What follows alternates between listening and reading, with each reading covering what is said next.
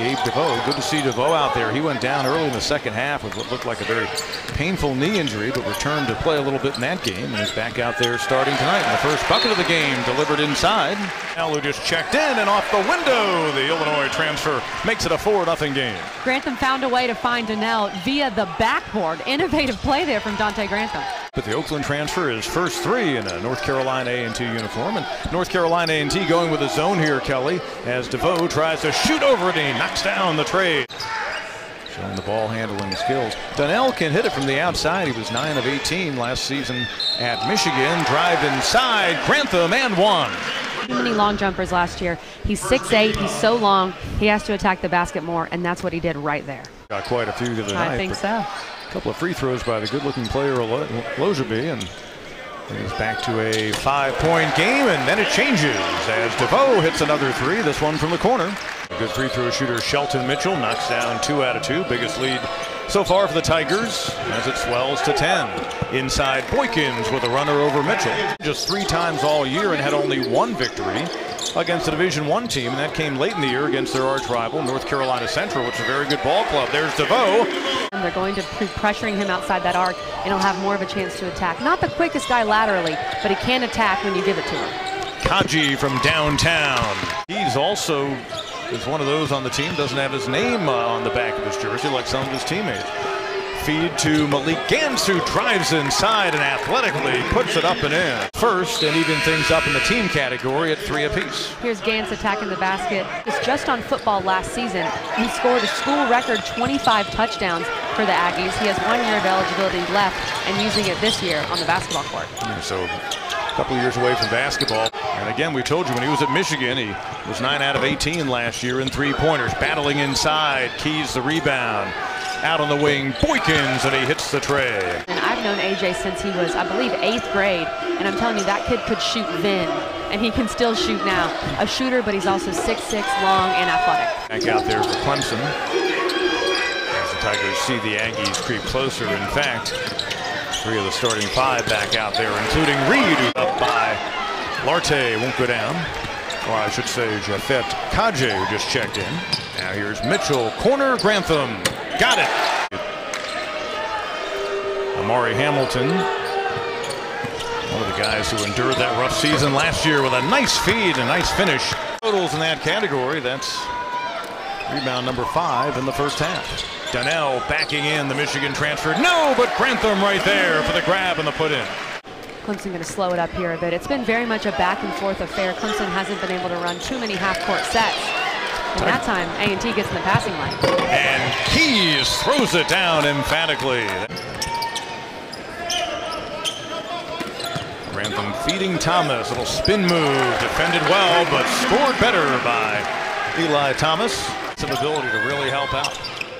Finds Mitchell on the wing. Ooh, halfway down. No, but DeVoe making like a big man inside with a putback.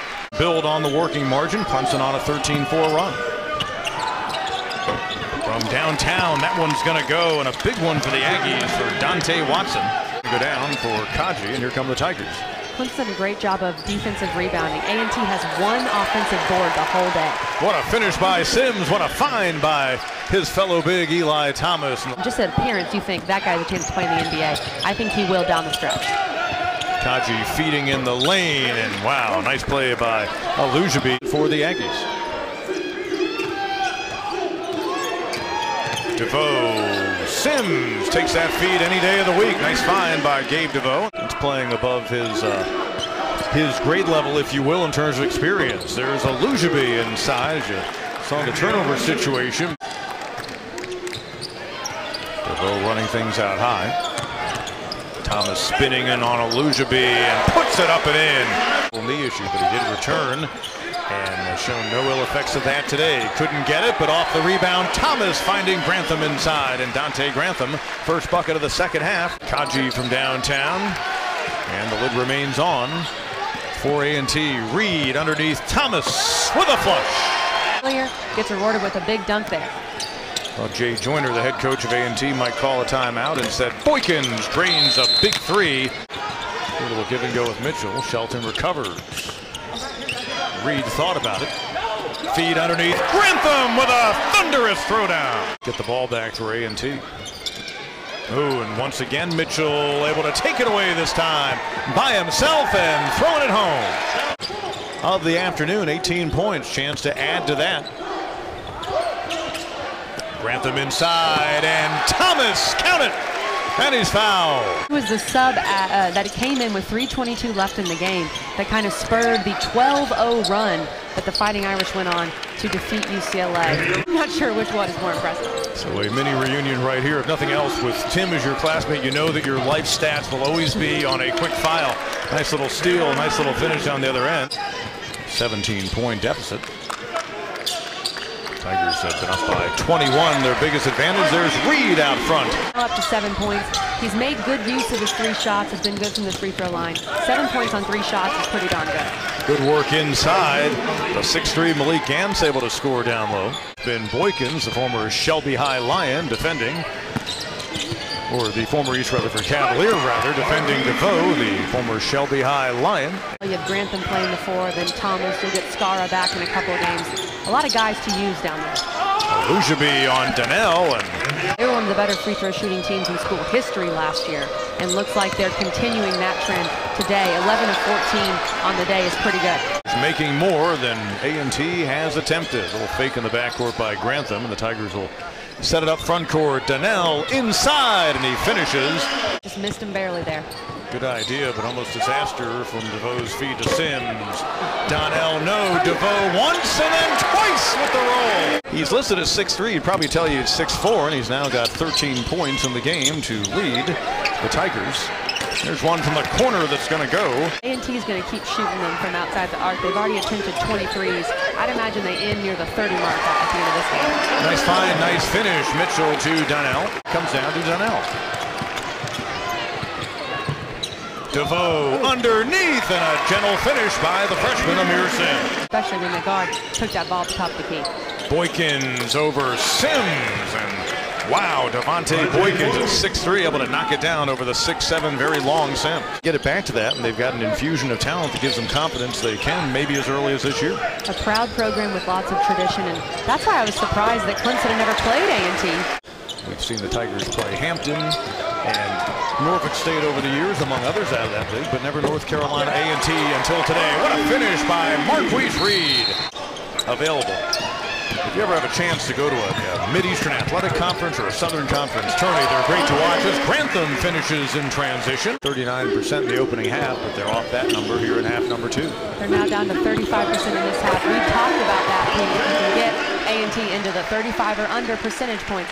Over the team scoring lead, 17 points. Olajibi leads everybody so far in the game. He's got 18-4. Spencer kicking it to Oliver. Here's Thomas, strong move inside on Olajibi, and able to get it to go. Inside, pushed his way into better position, and Thomas gets 2 more. He's now in double figures, 13 points. Or he was in double figures, but now up to 13 points for Thomas. Double figure scoring day for him. 4 out of 7 beyond the arc, 14 points. Trap on the runner that time, and he avoids the contact and gets the bucket. But rarely saw the floor last year with an injury. And then Donnell, of course, the graduate senior. And on the run out, it's Langley, coached by an Ohio alum and former coach Larry Hunter. And now Brad Brownell, after going against Hunter, will go against Hunter's alma mater and former employer on Thursday afternoon. Malik Williams finishing inside. Under a minute to play.